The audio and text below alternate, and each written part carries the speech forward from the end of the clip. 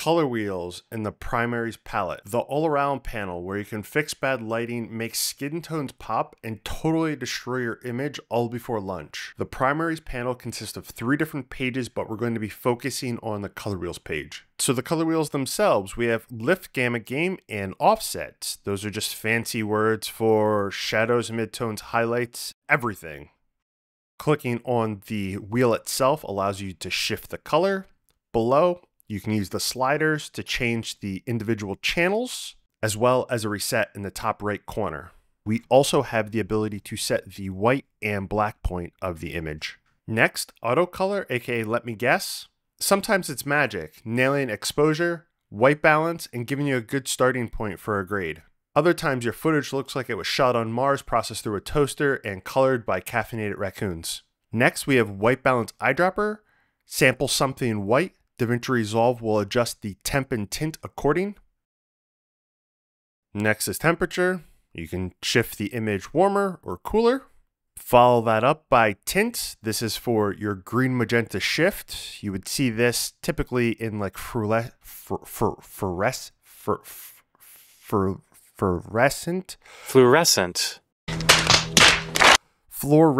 light bulbs, Jesus, sometimes yield a color cast, and that's when a control like this would be necessary. Okay, moving on to contrast and pivot. These two controls work together.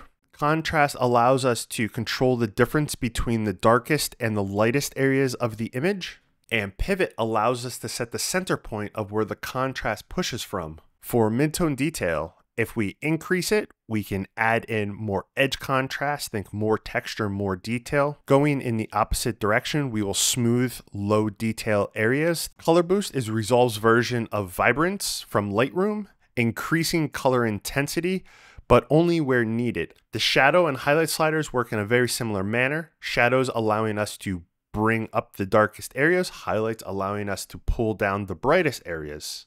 Saturation should be pretty self-explanatory. Think of it like a volume knob to color. You go too high, you turn into a Skittles factory. You bring it all the way down.